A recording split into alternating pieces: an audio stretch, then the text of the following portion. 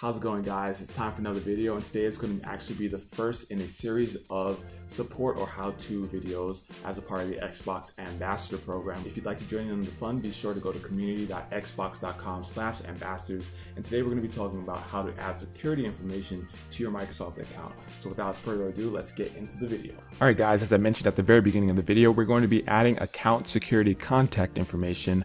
This is basically another way that Microsoft can verify you are the person that you say you are. Also, the color of my shirt changed, which I'm not quite sure how that happened. Actually, I do know how it happened. It's magic.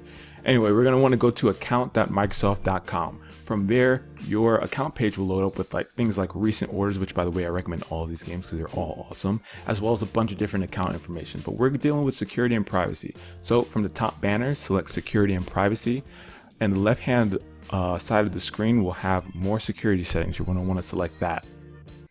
So then you're going to want to look for add security information. And there's two ways to do this. You can either do it through a phone number or email address, though it's recommended that you do both. It's just an added layer of security. So if you select phone number, you're just going to want to add your phone number in there in this box and then verify phone via either text message or call.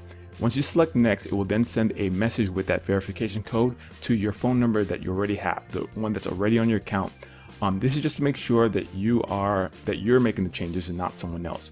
If you'd like to add an email address, select an alternate email address and then add the email address. Once again, once you select next, it will send that verification number to the email address that's already on your account, again to make sure you're making the changes and not someone else. That verification number that you'll receive either way is going to be active for a few days, though you're going to want to get to it as soon as possible. And this is because if you lose your account in the time that you don't get to it, you may not be able to recover it. So that's recommended that you get to it as soon as possible. And after that, it's that simple. You've added another phone number or another email address to your account. Hopefully that helps. Thank you guys so much for watching. If you ended up liking the video or it helped you out in any way, be sure to hit that like button and subscribe. Also, leave a comment in the comment section below for any topics you'd like to see me cover. Thank you guys once again so much for watching. I'll see you guys next time. Peace.